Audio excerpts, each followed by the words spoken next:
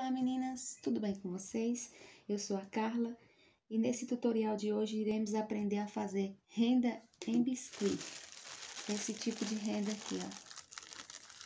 Se vocês gostarem do vídeo, deixe seu like, se inscreva no canal e ative os sininhos para não perder nenhum dos nossos vídeos. Vamos lá ao tutorial? Eu tenho essas rendas aqui que eu já fiz, elas ficam assim.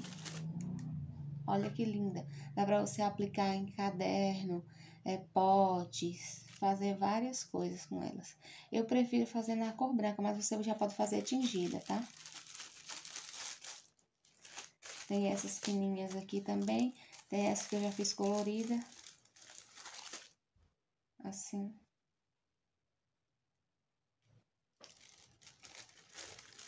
Essa daqui também tá colorida de rosa. A colorida fica assim, ó. Muito linda elas. Fica perfeita. Hoje eu não vou ensinar vocês a fazerem a massa, mas vou ensinar a como fazer. Antes de começar a fazer, os materiais que a gente vai precisar, eu vou precisar de uma régua e de uma espátula assim. Mas pode ser uma espátula daquelas da Blue Star, uma espátula grande, é porque eu não tenho, então eu vou utilizar esses dois. Essa espátula aqui e essa régua. Vocês têm que ter tapetes de silicone, que são próprios para renda. Eu tenho esses dois. Eu vou desmoldar essas duas que eu fiz aqui com vocês. É facinho, ela já tá saindo. Eu fiz ontem à noite e ela já tá saindo, ó. Sai com facilidade. Ficando assim a renda, ó. Se ficar alguma rebarbinha, é só vocês passarem uma esponjinha úmida com água. Pouquinha água. Essa daqui, ela tá mais transparente porque eu fiz com a massa natural, mas pode colocar corante na água, na massa, para ficar com a tonalidade.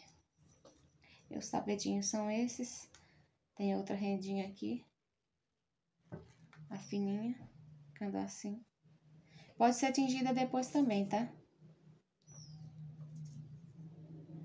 Esse tapete é bem molinho.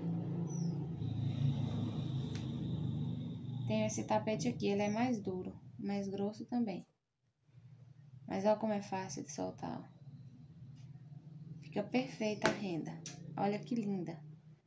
Dá pra você aplicar em várias coisas. Deixa eu colocar aqui que é mais escuro. Olha que linda. Essa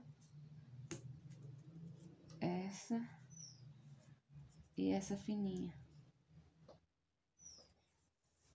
Aqui também tem uns coraçõezinhos, ó. Olha que fofo. Puxa aqui.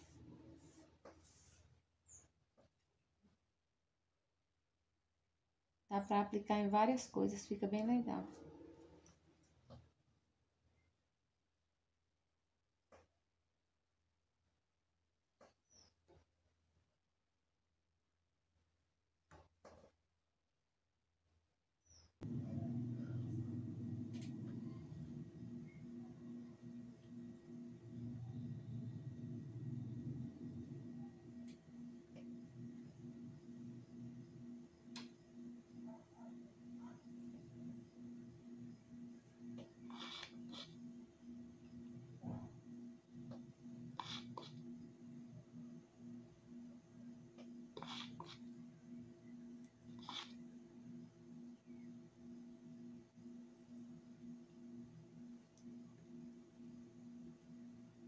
Deixar essa um pouco. Ó, essa daqui abriu ainda.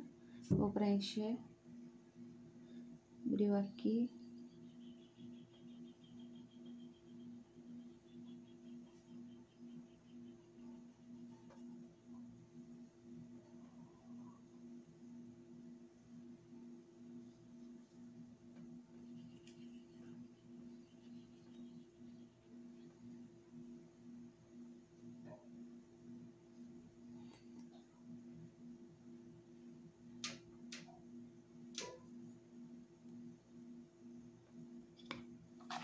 Agora vamos terminar de limpar, porque já tá mais seca.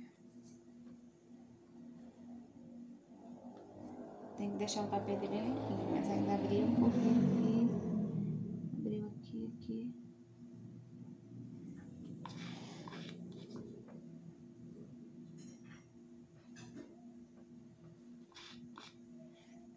Eu não tenho muito problema com deixar assim, porque eu limpo depois também. Vou ensinar vocês como limpar depois. Pronto, os tapetes estão prontos. Eles vão ficar assim. Eu costumo fazer à noite e deixar secar de um dia pro outro, eu acho melhor. Mas vocês podem fazer e deixar secar algumas horas. Deixa eu ver se dá pra ver alguma coisa aqui pra me limpar pra vocês. Fica algumas rebarbinhas, mas é pouca coisa, tá vendo? Aqui. A esponja não tá molhada, mas tá úmida. Não tá encharcada, mas tá úmida. Eu pego, apoio na superfície e como se estivesse limpando devagarinho. Aí aquelas rebarbinhas vai sumir tudo. Por isso que eu não me preocupo tanto com tá limpando ali, porque isso aqui, se você fizer isso aqui, vai tirar tudo. Aí passa de um lado e do outro. Aí vai sumir aquelas rebarbinhas tudo. Vai ficar bem limpinha a renda. Olha. Fica perfeita.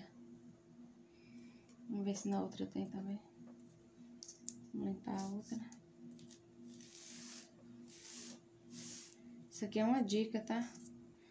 Quando fica rebarba, umedece a esponja, úmida, mas não tá encharcada, e passa de um lado e do outro devagar. A renda vai ficar perfeita, não fica uma rebarbinha. Tá vendo? E você pode estar passando aqui em cima também. Assim, ó. Só pra limpar. Mas eu prefiro passar depois, porque aqui acaba tirando. E eu prefiro passar depois. Então é isso, espero que tenham gostado e até o próximo vídeo.